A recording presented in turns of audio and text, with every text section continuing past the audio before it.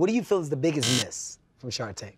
You know, people think it's Ring. I don't. Yeah, I don't at all because they had to race. Jamie, by the way. Yeah, Jamie's smart. Right? Shout out, very smart guy. Nothing taken away from him, but he had to race. Doing very well now. But they had to raise so much money. Yeah. Right, to get where they were. And to me, that's rare that can happen. Most entrepreneurs can't raise $300-400 million. To me, the one that got away personally was Spike Ball. Okay. You know Spike Ball? I know what it is. Right? You know, you go to the beach here in LA, it's everywhere, right? It's the biggest game. It's one of like the biggest community games, connected games. Just people on the beach, kids, guys, you know, girls, whatever, teenagers. And like now when I come out to LA or we go on vacation somewhere and it's on the beach and I see Spike Ball all the time, I'm like, fuck. Because the guy looked at me and said, Mark, I really want you to do this. I'm like, it's cool, it's nice. Mark, I really want you to do this. I'm like,